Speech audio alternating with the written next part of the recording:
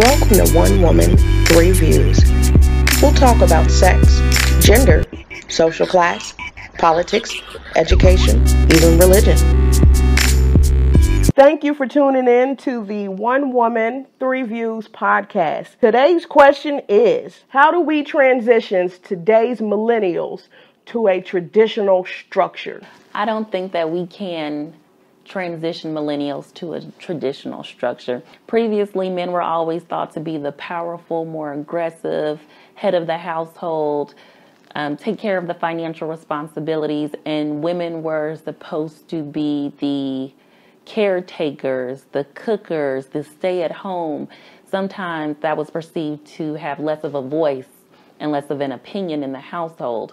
And I think now we have brought to the forefront as women more authority in jobs, in making more money, in leading, and wanting a man to not be behind us, but beside us. It seems that the transition went from the man being the head of the household, and as you stated, the woman being the caretaker, the nurturer, being looked upon as the helpmate. So it seems that the perspective from that generation to now has changed. Instead of women wanting to simply being the helper, the Eve to that Adam, we're saying, you asked for us. If we go biblical, Adam said, I am lonely. I need a mate. He didn't say a helper with these sheeps and stuff. So even Adam understood, I need my equal. And then woman was thus made from the rib. Again, this is a biblical standpoint, not necessarily my opinion. So Adam was put to sleep and a rib was taken out of him and woman was created and they were equals. And I feel generationally somehow that equality was actually stomped out.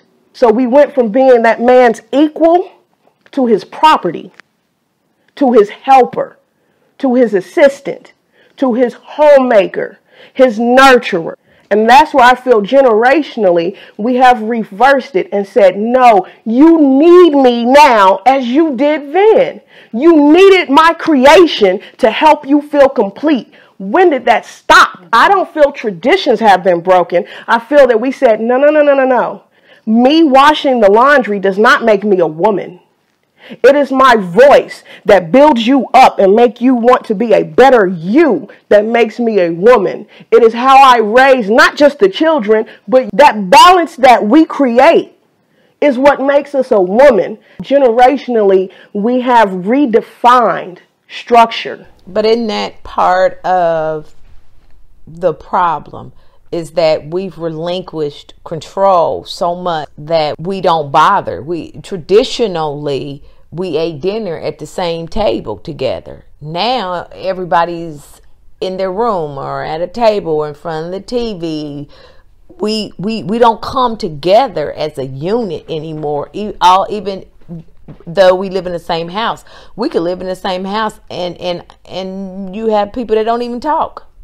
And they're all in that same, environment. So when I look at traditions, I look at the things that make us strong. What were some of the traditions that we had? Sundays eating at grandma's house. That's a tradition to me. We just don't do that anymore. We said it previously about, we try to put God on a timetable. We don't even go to church, and if we do, we don't want to be there longer than about an hour or so, and then we want to get out because we have so much we feel that we need to do. We've allowed work to be our new God and our hobbies to be greater than our own kids. So it's difficult to bring children back in line when you cannot cook. It's one thing not to cook, not to feel like cooking, but it's a different not to know how to cook a meal. And I think that's something lacking. We've gotten to a point we don't even teach basicness. We don't teach our kids how to cook, how to clean, how to wash, iron, change a tire, put oil, or little things like that. That was something that parents did, whether it was a whether we consider it a woman's role or the man's role, somebody taught that young man how to, check the tire pressure and do those kind of things, cut the grass, shovel the snow. Nowadays, you have children that will lay in the house while their mother go out there and clean her own car off. That was never heard of when I was growing up. My mother would have never had to go out there and clean her car in the middle of the snow. My dad would have done it. He would have made one of us do it. In order to bring a tradition back, you must create a new one, because we destroyed those. Those are gone. You can't say, go back to being the person that cleaned in your home and go back to cooking. Now you have to say, you know what? Instead of the women being in the kitchen, as a family, we're all going to go in there. You get a butter knife, you're going to cut some butter while me and your mama do this and that, and create as a unit. That is what I feel has been the problem. Instead of the separations of fit into this role as a man, fit into this role as a woman, create that balance, because we broke it. You don't have it to go back to. Once something has been demolished, you really can't fix traditions that we have long lost. Now a child can go and doesn't even have to ask their parent about information. They just Google it. Siri, tell me this. Google, hey Alexa, play this. You don't even need your parent anymore. I'm just waiting for the robot to get your milk and juice in the middle of the night. But that's to the point that you have it. You don't even need your parents to be parents anymore. You can read on your own. And even to a point now, you really don't even need to learn how to read. Everything will be spoken to you. Even your audio books. You don't even have to know what the pages said. You just got to know how to pay for it. That is it. And if you got a friend that has a parent with a credit card, then you done went and shopped all on Alexa, Allegra, Google, and don't need anybody's permission. You just need one parent to sign in, and that is it. That has become the new generation. We don't need parents. I don't really need you until I need you to put in your password. I don't need you because most of us ride the bus. It used to be you drove them to school. They don't now. We have designed our children to be self-sufficient. And now you want to come and put a structure after I made you independent from the start? That is the issue. You got independent people, and then you say, you don't need me anymore. You made me this way. You created this. I think if the roles are going to change, basically as families, you would have to learn how to put technology into your family today. So I have 2 children. We can wake up in the morning, let's cook breakfast. Okay, how do we make this? We can put Google right here and look at this together, and then we can go ahead and start cooking. If we have a question, yes, we go to YouTube or Google. It is our number one thing, and we can do it together. If my daughter wants to learn something, I have to put in the password for her app. So I think it's more as families, it's not going to be the same as it was previously because that technology was not available. Now, because it is available, how do we implement it so that we can work as a unit, as a family together, would be more the mind frame to make it work for the family instead of independently separating everyone. Everyone has their own thing, though, because everyone likes certain things. My daughter likes drawing. My son likes video games. I like anything in aesthetics. So how do we blend that together? The only time we blend it is when it's time for family time, looking for new ways to do things together in the home. So, and it works out for the most part. As a man, I want my rib back. I do. I want my rib back because your independence as a woman has elevated you to a higher standard of comfort. And what I mean by that is not taken away from women, period. It is you have, and I am definitely an old school guy, old school tradition. My mindset is still tradition plus microwave age. And what I mean by microwave age is, like you said, the technology is right at your kids' hands. It's right there. Here I am. Use me. For my generation, it was researching. You want to know how to do it? You go in there and you go watch your mother. You go watch Big Mama. You go watch Great Grandma. You go watch someone who knew how to do it. And as they're doing it, they're writing it down, the instructions of how they were taught. So when I say I want my rib back, that's just my joke. But the independence of male and female at this level of life when it comes to the generational gap, how I feel you can bring the tradition back. We as the older generation have to show you what it's like to have your generational X, your millennialism with your technology. You can utilize your traditions with all the technology that you have, because what happens if your technology breaks down? Now you're at loss because you don't know how to research that information. But if I can take the time out to show you, hey, you still have your technology, use that secondhand, but let me show you how to do it this way. Yes, it might seem like it's taking us 4 or 5 days to get it done, but it's still done properly. Because if anything happens to where things break down and you don't have full access to it, because you're going to be at work one day and they're going to be at school, the computer shut down, or their assignment is now lost in iCloud. How do you pull that back? How do you show them how to do it? You sit down with them and you work hand in hand. You're writing it out. You're showing them how to do it. Because even though as Americans, we have it easy, but once you are able to transition and go overseas and see how they have worked their technology with their tradition, their culture, it is so systematic that they can transition from technology to hands-on. Whereas Americans, we don't know what even hands-on is anymore. Everything is systematically by computer systems. It is by Google, Alexa, Siri.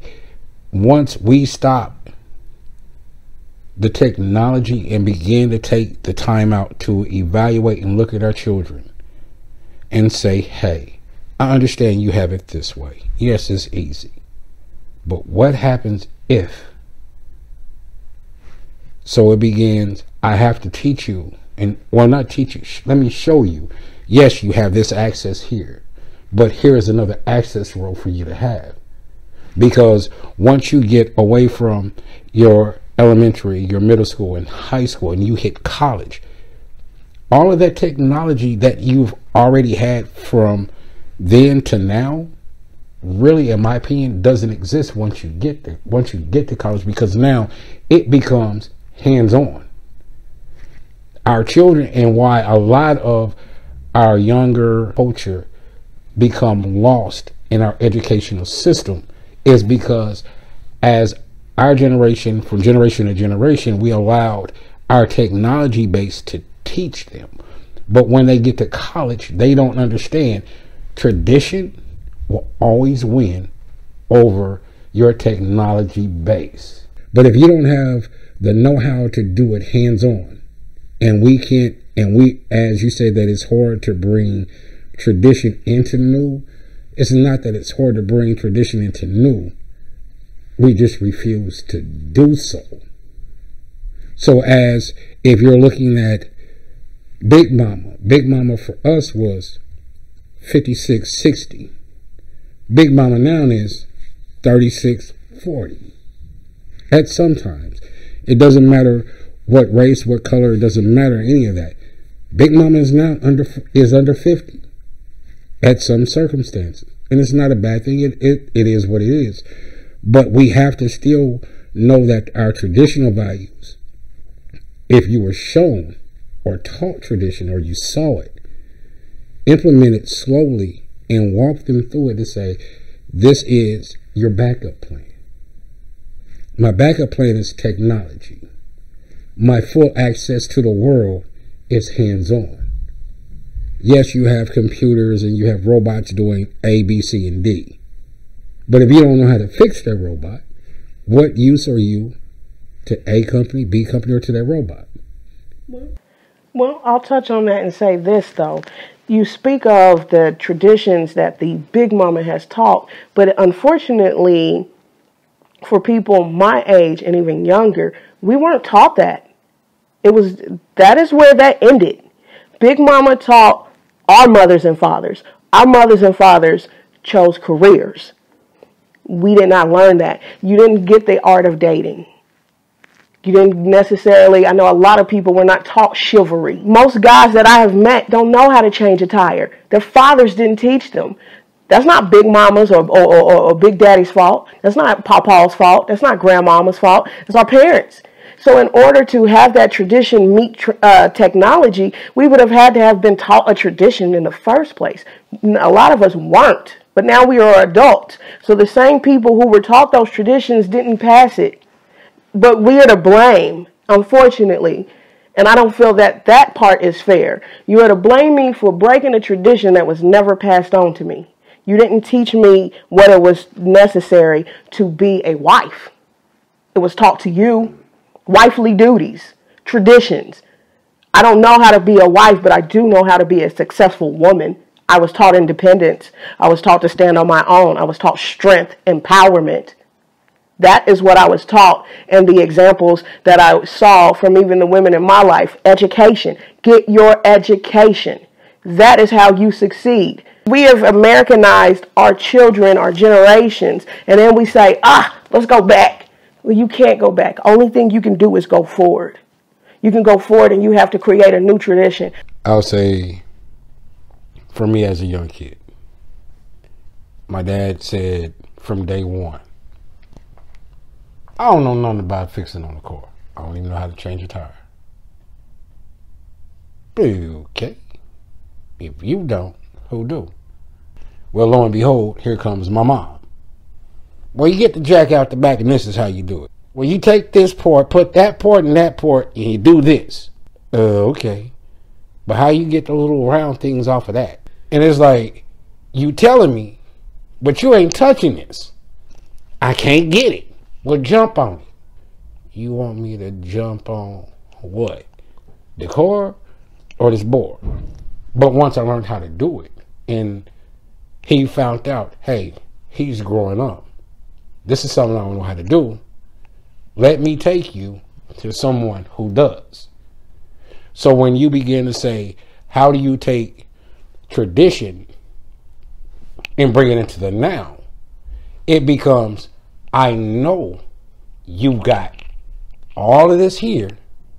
I just want you to come with me and watch me.